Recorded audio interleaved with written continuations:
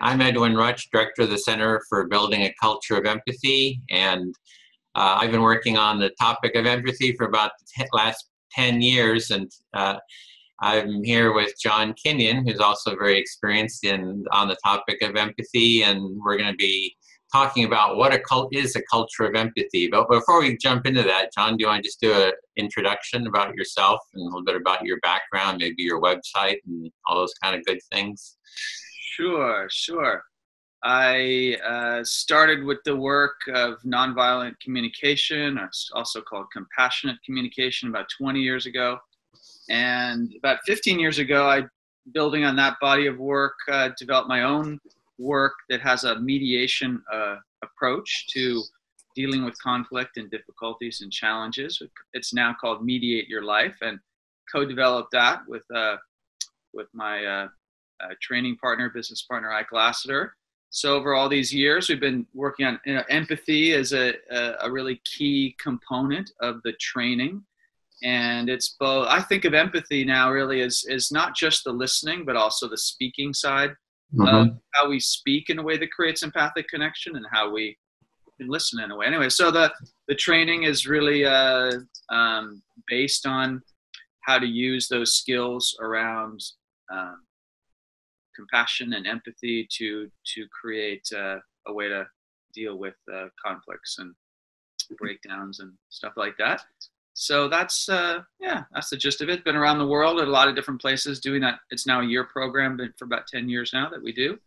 And so been doing this kind of thing for quite a while and look forward to what we're going to talk about.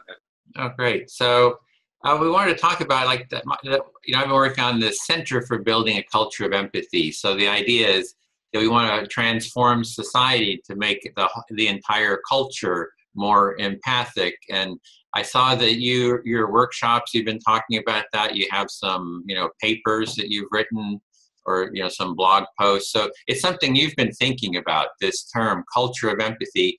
And it's like, so I just wanted to kind of explore that topic because I've been seeing a culture of empathy as sort of this vision for me, right? I'm setting this out there. Here's this vision of a world that we can create.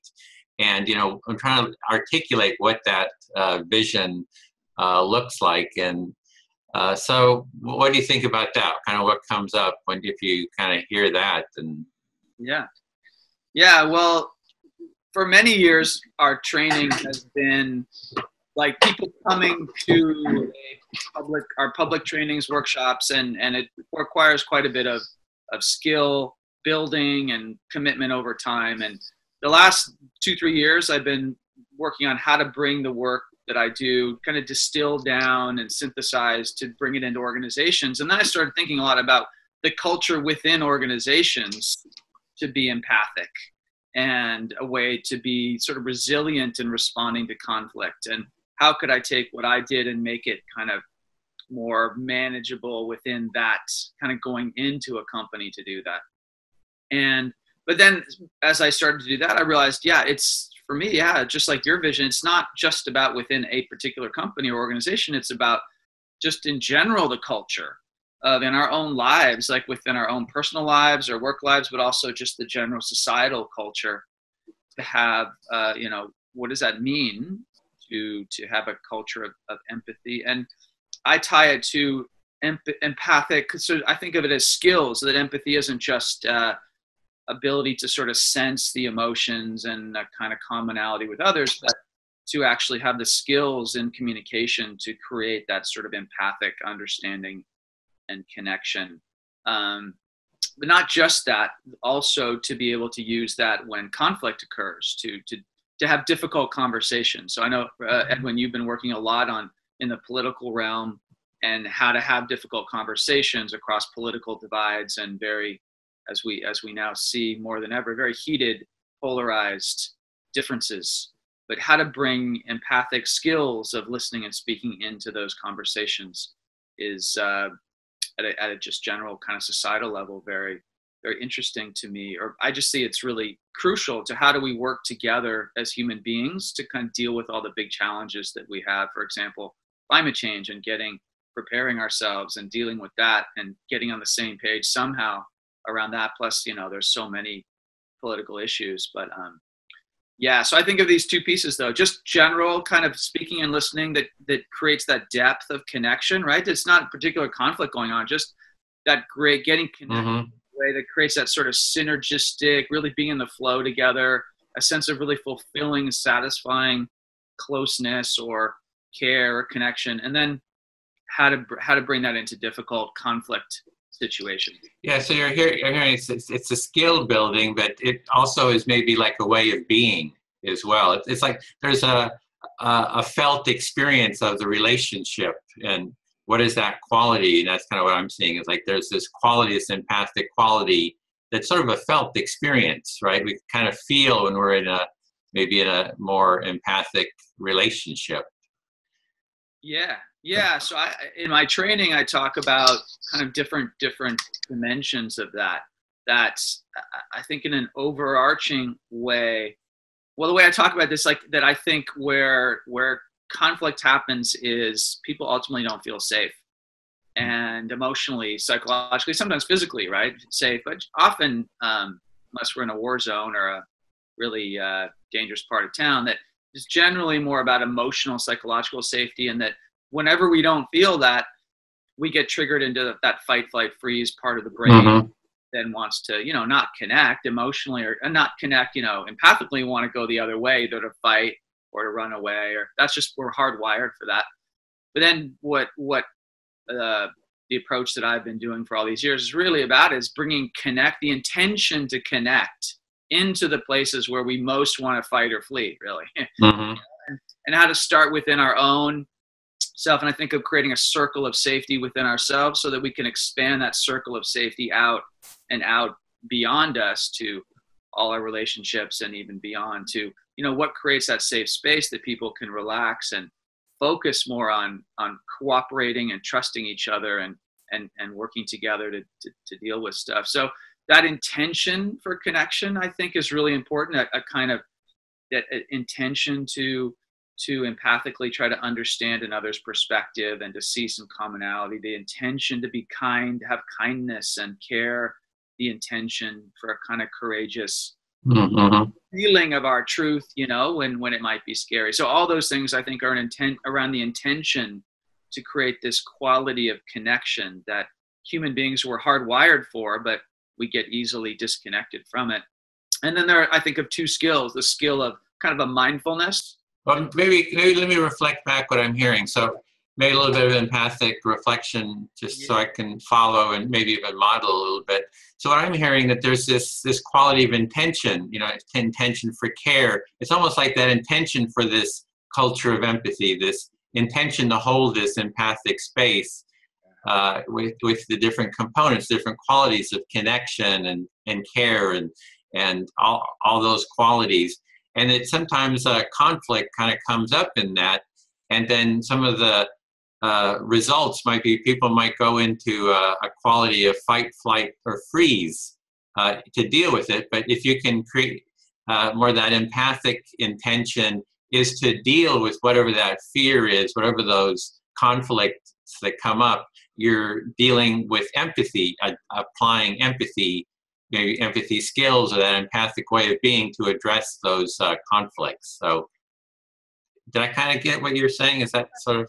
Yeah, thank you. The reflecting back is helpful. And I think, you basically got it. But then I want to underscore a few things that it's like this radical counter, not even intuitive, but a sort of counter impulse thing that we want to, when we're not feeling safe, we want to run away or fight. And this is about overriding that primal instinct, that part of our brain, the amygdala, and all that goes with that really kind of ancient part of the brain, to override that, to bring the intention to connect in a way that's warm and caring and kind and trying to understand, and even where we don't agree, and be willing to be courageous in how we express our own truth, and show that intention to show up that way, right? When we want to, most of our triggered reaction is going the other way. And okay, let me reflect back to the smaller pieces. So that's the part I missed, that it's about safety. It's starting with this quality of safety. And when we don't feel safe, we go into this amygdala, the fear, the deeper the fear, and we're kind of like wired to go into fight, flight, or freeze in these situations when we don't feel safe. And you're saying you want this intention for, I guess you had a variety of intentions. I can't remember them, but it's carrying those another. Basically, Carl Rogers' 3 qualities. Oh, okay. Empathy, unconditional positive regard, and genuine authenticity, kind of authenticity. So to having an intention to hold that. Yeah. Okay. The intention to respond with that, to bring it to where it feels unsafe, either within ourselves or between ourselves and others or between other people around us, to bring that intention to be in that way when there's some kind of unsafety being experienced. So that's counter, right? That's overriding a lot of, thousands and hundreds of thousands of years of evolution to bring that intention to connect there. And then what are the skills? How do you do it, right? So that's part of the training, really, is how do you do it? Not just the intention to do it, which is wonderful, and that can go a long ways, but often it's not enough, because that part of the brain that wants to protect us from danger is so strong, both the thinking that gets triggered and the emotional reaction that gets going. So in our training, we think of 2 different skills, or I think of it this way, that there's the kind of mindfulness skills that go with how to be present, how to be aware, how to try to keep coming back to that place of awareness and stepping back from our thoughts and feelings. And then how do we use language to speak and listen in a way that creates that connection? So kind of these 2 pieces, I think, are both part of how do you create that overall intention to respond. So when you have the intention, I mean, we could even explore what the nature of intention is and why you would want to have this intention. But we have the intention to create that state of being, or that way of being. And you're seeing sort of 2, you can have the intention, but you got to have some ways of actually creating it. And you're seeing kind of 2 parts to that. One is that mindfulness, kind of being maybe that awareness of what's going on, stepping back and having a space around it, and awareness of what's happening, as well as the second part. What was the second? The mindfulness and the language skills. Oh, language. Speaking and listening in a way that creates that empathic connection. Okay, so those are the 2 components of how to foster that intention. How about the intention itself? Because I'm saying that space, we're talking about that space that you're talking about is what I'm calling a culture of empathy in the relationship. Like you and I are here in this relationship, and I have the intention of creating that space with you. And I think you have that intention of holding that space with me as well. So we're creating a little culture of empathy here in this relationship. We both have the intention of creating that space. And, why would we want that intention? It's like, I mean, for me, it's like it feels good. It's kind of like Carl Rogers said, this listening feels damn good. So it feels good. So I'm just wondering, like, what is the motivations behind those intentions, I like the way that Simon Sinek talks about this. I don't know if you know Simon Sinek's work. He's No. an organizational speaker and author, and pretty big. He had one of the most famous TED Talks, and he's a lot of YouTube stuff he does. But anyways, this idea of he called a circle of safety, and why is that so important evolutionarily in our human species development is because if we feel safe we band together to feel safe from the external threats. We've done that ever since we were in hunter-gatherer times. But then if we don't feel safe internally with the tribe and the group, then we don't have trust, and then trust leads to cooperation and collaboration. And you can look at all the technological wonders around us and everything we've built and created in civilization, human civilization, and that wouldn't have happened if we didn't have this incredible ability to cooperate and collaborate and work together. So I think that's ultimately the most, sort of in terms of efficacy and effectiveness and at a practical level. It's why I have that intention is because it works. Mm-hmm. That's physically in danger, and you wouldn't want to, then try to try to connect in a certain way because it wouldn't literally be safe and someone might want to physically hurt you. But in general, even then, if you can protect yourself that way, I think when we can have an attitude towards other human beings of warmth, of care, of kindness, of trying to understand empathically, of willing to show up in our own vulnerability and honesty, that when we come with that, then it's more likely the other can respond with feeling safer. If we're creating by bringing that, the other can start to feel safer and less threatening in what they're doing and how they're perceiving. And then once that happens, we can work together. We can hear each other. We can have political discussions without just demonizing the other side, right? And ultimately, though, the really practical thing I see is why? Why? Because then we can cooperate. We can collaborate, and we need to. As human beings, like, we've got these huge issues now, whether it's the threat of nuclear war that's still, we thought that had kind of gone away, and no, apparently not. And of course, climate change and so many, we don't even have agreement on that. And yet the impacts we're already starting to see, and just lots of issues at that huge, like, we as human beings could literally become extinct if we don't figure this stuff out. So I think that is but all the way down to very practical in all our relationships, personal and work, that we just work together a hell of a lot better when we feel safe with each other, when we know how to bring that empathic connection into the space. And you probably know about this research from out of Google that shows the most highly performing effective teams were the ones that had what they called psychological safety as the kind of core culture of a given team. And that was the predictor of excellence and high functioning teams at Google is they felt psychologically safe with each other. So I think it's a very practical thing, and empathy is a way that creates that sense of safety. So if we see it, kind of a sample of that, it would be in the country now, in the United States, where we see sort of this dysfunction between the parties. And it's like things aren't getting done. Policies don't get created, or if a policy gets created by one administration, it gets rescinded by the other. So there's this general dysfunction at this larger social level. So what I'm hearing you're saying is that if we have this culture of empathy, then people really hear each other, and the outcome would be a more functional, creative, problem-solving, cooperative, society, and kind of is kind of at the essence. And then it scales down too, that it can be in your relationships with your family.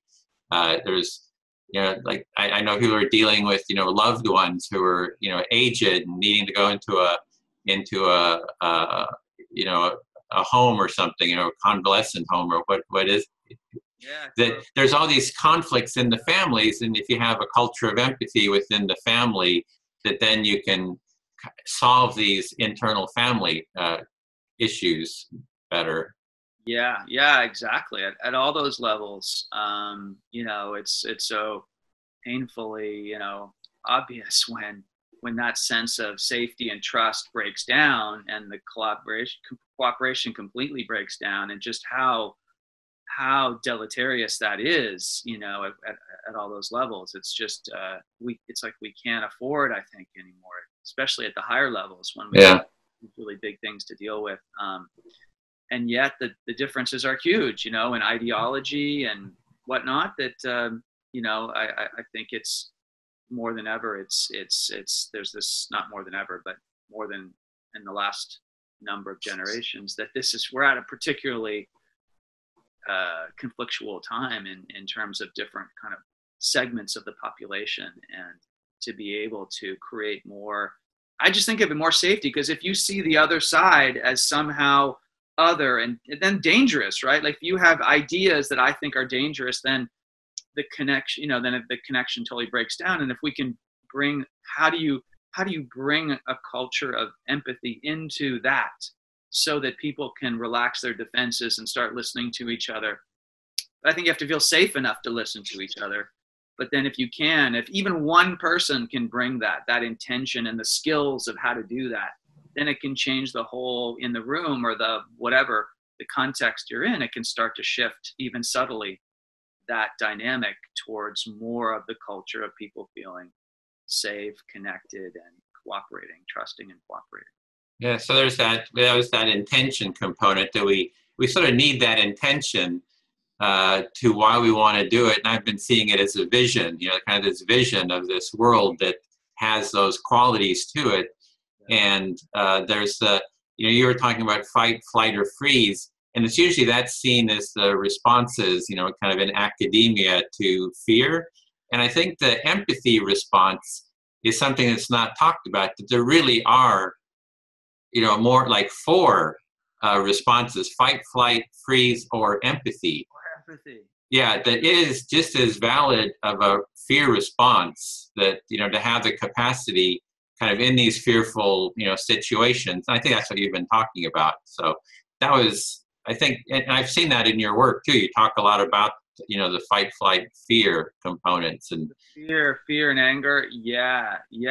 And what you're saying is interesting, that seeing empathy as a valid response to some kind of apparently threatening situation or psychologically threatening situation. And as my understanding, limited as it is of brain science, is that those are really different parts of the brain. The fear response is an older part of the brain that's more sort of, they call reptilian or instinctual, and that empathic response is a different part of the brain. It's called the mammal brain, and there's pathways in the brain that are about attachment and bonding and friendship and nurturance, and that we're wired for that. But then based on maybe if we have trauma or various things that make it difficult to access that part of our human nature, then we go more to the fear. But yeah, I like the way you frame that, though. Like to see that as a response, it's just a different kind of response. But I think the difficult thing, Edwin, or the thing I think you and I and many others need to figure out is, on a large enough scale, how people can be aware that, like, when you're in fear, you have to deal with that fear somehow, because otherwise you're afraid and you're going to react at it. But you have to transform that fear into something that feels safer at some level inside. And then you can feel like, oh, now I can apply empathy as a valid response to this adversity, this challenge, this difficulty out there.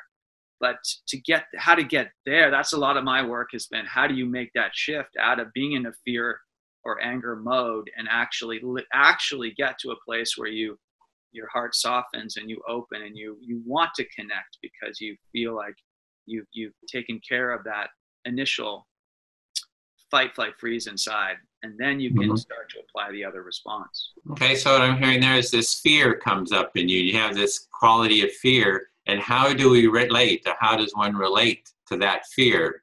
What do you do? And there's sort of this empathic approach, and which for me is to be aware of the fear, to sense the fear, and to sort of allow it to arise and be with it, and sort of be aware of it. And I've seen that in my own family once I had an experience where there was a conflict, and it was just very, and I stepped into it, but the stepping into it was, I could just feel the fear in my body, right? It was almost like icicles through the core of my body. And it was like the rest of the family had all kind of shrunk into the corners, to get away from this. And there was like 2 family members, screaming and yelling at each other. And just to step into that, it was so anxiety producing inside myself. But what I had done is, then kind of looking at that, it's like, how did I manage to hold that, to try to bring an empathic presence into that, and then actually did a mediation, started listening to both parties, kind of, and then that kind of brought their stress level down because somebody was hearing them. Then I got them to do, empathic listening with each other, back and forth. Kept it going. Then the whole family kind of came out of the woodworks, and it turned into this big family empathy circle, using empathic listening to dialogue between all the members. And we actually came down to some core issue, which was a sense of belonging in the family, not feeling like one belonged, which was totally different than the thing that started off the conflict. And it ended, very well with everybody, with hugs and all this kind of stuff. But that quality of fear it was like, it was so, but for me, one quality of how to deal with that was having done a lot of empathy circles, a lot of practice.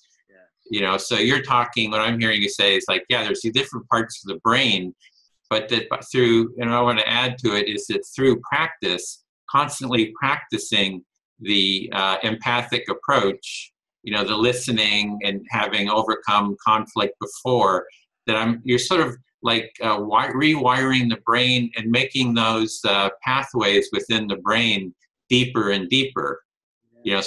So it's the neurons that fire together, wire together, and they get deeper and deeper, and it becomes more and more automatic. So that was something I wanted to add to that experience. Like, how do we address the fear that can come up in an empathic way? But I'm sure you have lots of stories too, experiences of how you've dealt with that fear.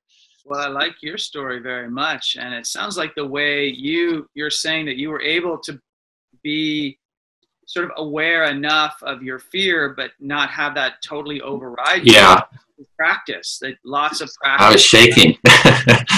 Yeah, right. Yeah. It's the adrenaline starts flowing, and our whole body starts orienting to self-protection, right? And so that's a great story of like how it sounds like your sense of all the practice you put into training yourself to shift into the part of you that knew you wanted to try to connect and offer empathy, that then was what you were able to do, because you'd created enough of those pathways and strengthened them to bring that into a very challenging moment. So I do think exactly. that's crucial, just like going to the gym or exercising in any way, or just this kind of deep practice they call it. It's just some way to strengthen that ability, because otherwise the flight freeze just takes over.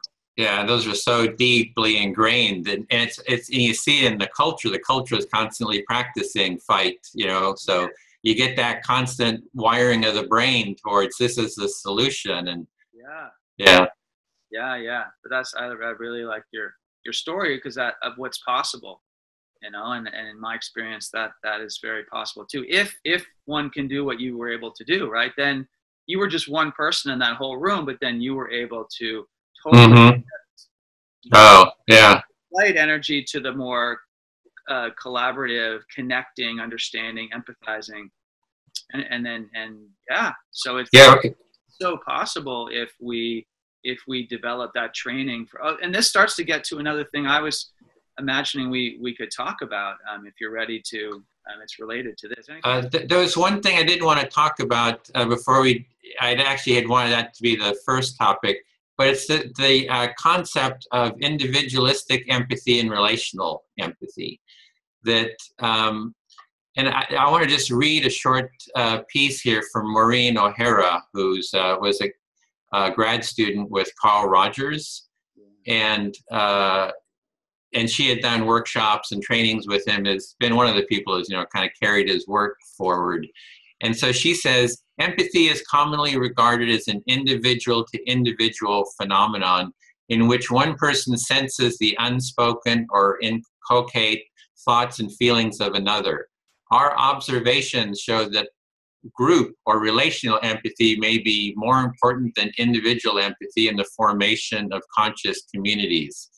So the notion here is that we live in this individualistic, country, world to a large extent, where people see themselves as individual and they focus on their own experience. And even a lot of the empathy training is me as an individual empathizing with you as an individual. Yeah. And that there's this and there's a big explanation of why this is in the therapeutic world, that males tend to be more of this individualism, have more of this individual, at least this is a theory, that males have more of this individualistic awareness, whereas women in the home were tending to the family, the relationships, how the kids doing, how everybody doing with the family, thinking of the felt experience, the relationships of all the family members. And and that men were the ones that got into psychology, you know, Freud and all these folks. So they brought their individualistic worldview into the therapeutic world.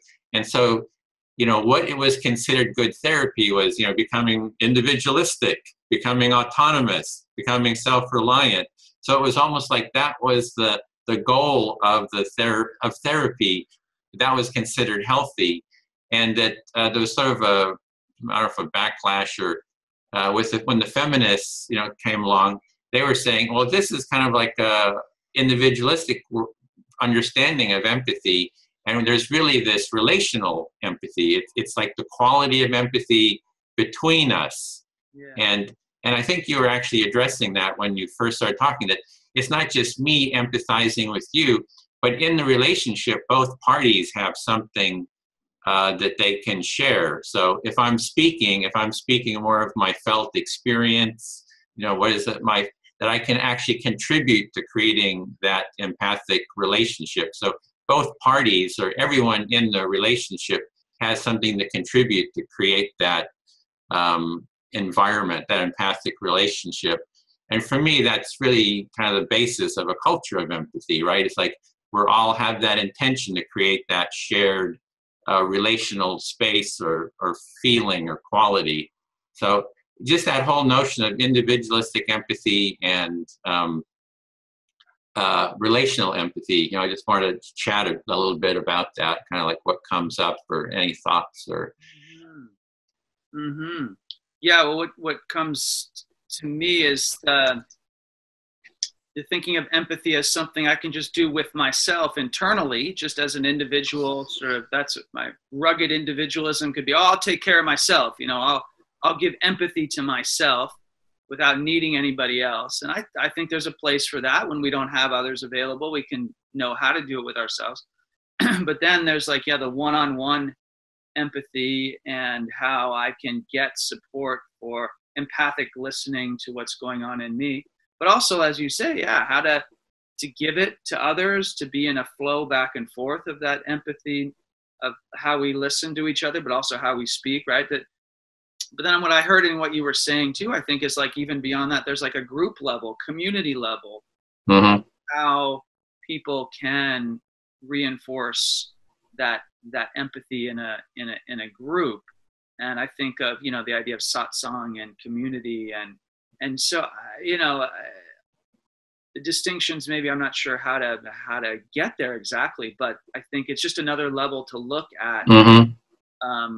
Maybe just what you're saying, it's just another level of sort of observation almost, or intentionality of how do we take that one-on-one level and that internal and one-on-one to just so that it's an intention for a whole group or community to share that way of supporting everybody collectively in that kind of listening and speaking. Yeah, so it's a part. I mean, I kind of think of it that way, that there's that self-empathy, like, or me empathizing with you. I mean, even if you're not empathizing, you know, in return, then there's the mutual and then the societal. So it's sort of like the Russian doll model, right? That they're all components. But what's happened in a lot of the, you know, the training or in therapy especially, is this notion of you as the individual.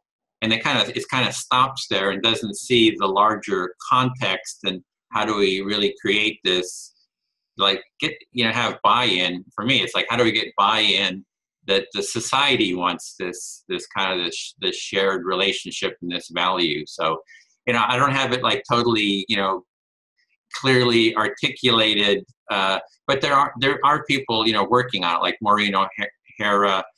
There's a school at Wellesley. There's a feminist studies program there, and they've been doing a lot of writing about this notion of relational empathy. So it's just, I think it's just that relational empathy, you know, it gives you a concept, a way of kind of holding an awareness of the felt experience of the country, or the felt experience of the home, or the felt experience of the culture in a business, you know. So it kind of gives away and it's also, it's actually what I'm calling the culture of empathy, right? That's having the intention to build that whole culture. So yeah, no, I think that's a really important just lens to be looking for that, or how to create that, the intentionality around that level. Yeah. I just think, yeah, that's just the interconnectedness of people's empathic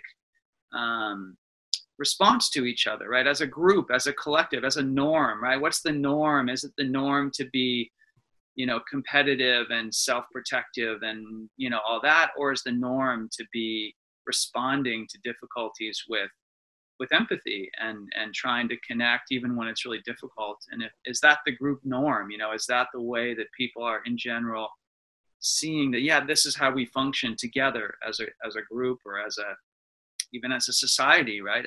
Hopefully, eventually. Yeah, that's the intention, at least. I'm working on it, to create that group norm and that vision of what, even having the vision of what the society looks like when we have that whole, and the benefit. And we talked a bit about that. There's this sense that, hey, we'll really have the society will have more. Be able to be more effective, more collaborative, like you were talking about, and being able to address problems and work together. So, but there needs to be some of these concepts and terms to be able to speak about it. So that's kind of what that's sort of why I wanted to talk to you about this, so we can kind of explore these nuances and find language for that. Yeah. Yes, finding the right language for people. Different people have very different ways to understand the kind of things we're talking about. And I've been reading Ken Wilber. You may know this. Heard of him. He's written a recent book called "Trump and the Post-Truth World" or something like that, and it's all looking at. He takes this spiral dynamics view of kind of levels and layers of consciousness development. Kind of a mental, emotional, whatever, different ways of development, how we evolve and develop individually and societally. And just different people are at different levels, and we're in different levels and different contexts. So we're this, how do you speak to somebody that's just sees the world, it has a different worldview than we do? Oh, yeah. Uh-huh. How do you find a language that makes sense to them? Because the way we're talking right now, there's a whole segment of the population that wouldn't necessarily agree or even, would be turned off maybe by the language we're using to talk about this, right? So how to, even at that level of understanding the things we're saying and seeing the value in them, if to do it in a way that just makes sense to as many people as possible. Mm-hmm. So really find language that can speak to someone that they would understand in their worldview and their Well, in that story with the families, I've been talking about a long time about empathy in the family, in my family, and I was like, oh yeah, that's nice, whatever, we don't understand what you're talking about, and then they experienced it. And then I named it. I said, this is empathy. And they said, hey, this is pretty good. This works. and then we've actually started family empathy circles, and the kind of, and my, family is evangelical, Christian, fundamentalist, conservative. So it works, across the political divide like that. So what you're saying is really fascinating to me, Edwin, because I think if whenever we try to explain something like this, talk about it, even with the best of intention, it's really hard if we're coming from a certain worldview and we're trying to talk to somebody in a different, it's really hard to talk about these things. But like you just said, it wasn't until you did it with them and they could experience the raw, what happens when you listen in a certain way and focus your language in a certain way, and then boom, you experience that connect, that empathy, and you feel it, and it goes beyond the mind trying to put labels on it. Mm-hmm. You feel it and you get it, and you want more of it because it feels good and you see the power of it. So I think, maybe that you've just sort of said something that to me is a light bulb of, it's like learning the same thing over and over, right? But so often the lesson seems to be, don't try to talk about it too much. Just like Marshall Rosenberg would say, just be it, live it, think Carl Rogers would say that too. Just like be that empathy like you did in your family, and then let the learning or the inspiration come from how we do it and how we be it. And the more we talk about it, sometimes that doesn't help. Yeah. And then it's like, how do we do it in a larger social context? Because I'm seeing there's a lot of like workshops, people doing it in their homes, but how do we bring it into the larger social consciousness? Because I don't see a lot of, maybe even Barack Obama talked about it. Now recently, Hillary Clinton has said, oh, we need radical empathy, but it's kind of like at this word level, and I don't see there's not the experience to connect that with. Right, like we need it to go. I'm guessing with all the workshops and trainings and seminars and online things and things people read, and like is a lot of this happening at the certain levels of society, but then in a really macro level of our whole, say, U.S. society, and then of course beyond, how much is it really penetrating to that level, right? That's your question. Yeah. And how do we help that? Marshall Rosenberg would say, how do we speed that up? Yeah. We would talk. Teilhard de Chardin, the theologian philosopher, said, "Oh yeah, it's like thinks in terms of thousands of years of evolution," and like we don't have that time anymore, right? We need to see how can we speed this up, and so I don't have any answers, but I really like the question a lot. Yeah. Once you have the question, then it becomes how might we, and then it gives us space to start being creative, coming up, start brainstorming and be creative about it. So yeah, well, I like what you're doing very much with the political stuff and conversations that you're trying to get to happen, and I look forward to trying to be part of that. And okay. That's one way to do it. Just address the political domain and try to bring this there, because there's obviously a lot of need for it, and a lot of most people feel engaged or drawn, even if they don't show up at the polls always. This people pay attention, they watch the news, they know the issues, right? And most people have opinions, and so that's a way to really engage on a much larger level. Yeah, there was something you'd want to talk about. I'd moved back to the individualistic relational empathy. There was a piece that you want to maybe it's the last piece. Yeah, before we end. Is that just to talk about empathy in terms of like the same kind of way that we might talk about yoga or meditation. I'm curious how much this is part of your thinking. I'm guessing it is.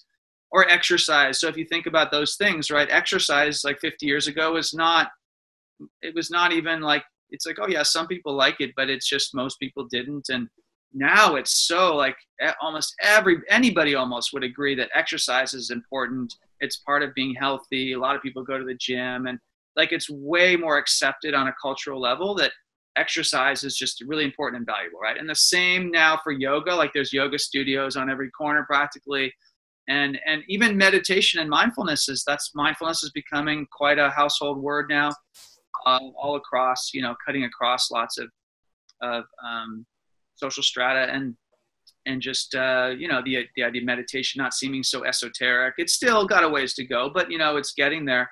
And I think empathy, in the way you and I are talking about it, is not just a feeling of understanding or resonance, but it's also a skill of how to pay attention and how to use language to speak and listen. And I think of it as in a similar way, to have a healthy, well-balanced life, that you would have regular empathy in how you, with yourself and others, that practice the skills, that deepen the connection, and then ways that you can use that for conflicts that arise. But that would just be seen in the same way that exercise, yoga, meditation is now being seen as just part of a healthy lifestyle.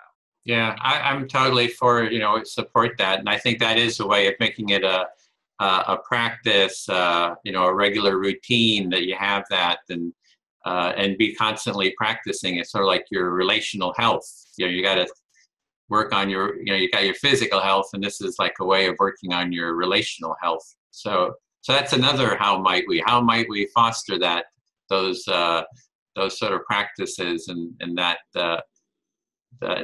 skill, ongoing practice and skill building. And Yeah, linking into the wellness movement, really. Mm-hmm. And holistic wellness and health movement is becoming very, very, and apps, all the apps that support that, and just having this be woven in as part of that, you know, various ways of being healthy. And I think, you know, you talked about empathy circles and empathy groups. That's one way, but that doesn't, you don't have to go to like once a week empathy group. You can do like different people in your life that you have regular practices of just even 5 minutes each way of speaking and listening with some intentionality. To me, it drops us into a deeper place than just this normal back and forth way we talk, right? If you bring a little structure and intentionality to the conversation and you have some sense of skills you want to practice, then not only do you practice the skills, but then you build the connection, empathy within ourselves and between ourselves and certain people in our lives that are important. And then it just can kind of spread that way on that level of, you know, at the group level, practicing on a one-on-one level and on inside ourselves, that we can practice at those levels to create that health. Yeah. We need a whole development, an ongoing development of those kind of tools, and be open to all the different ways that can be done. Be an empathy circle, be a empathy buddy, be it something in work or at home, have regular, you know, empathy support. And so there's a lot of different ways of kind of practicing and deepening and this way of being. And and have that not be such a foreign idea, right? For a lot of people, this might sound weird, what we're talking about, still might not even understand what we're talking about. But the idea that more and more, just like those other things, became common cultural understandings of health. I think this will, you know, it's just a matter of how long it takes. But it just seems to me it's going to be, if we survive in this planet, it will be part of just people's practices for emotional health. And it's what we're both working on. So really good to have you on the journey here.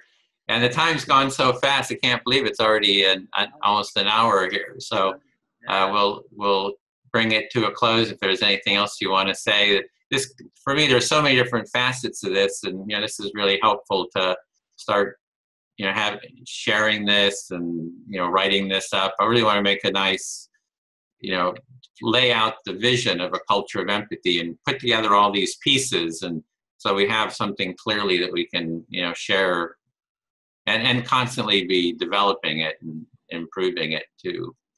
So it's a real contribution to hear all your insight. I mean, you have this deep 20 years of experience having worked with this, so it's a real pleasure to be with you here to talk about it. Well, thank you. It's my pleasure too. And all the work you've done in the last 10 years is, I think, made a big contribution. So I really appreciate all your work in the world as well, Edwin. I look forward to more conversations, more work together, and how we can help make this vision happen. Yeah, and I was going to mention your website at the beginning. I think it's johnkinyon.com. Kinyon.com for my main, just about me and my individual work, and then the longer training work is mediateyourlife.com. And I'll put those links at the bottom of this video too. So I'm going to hit the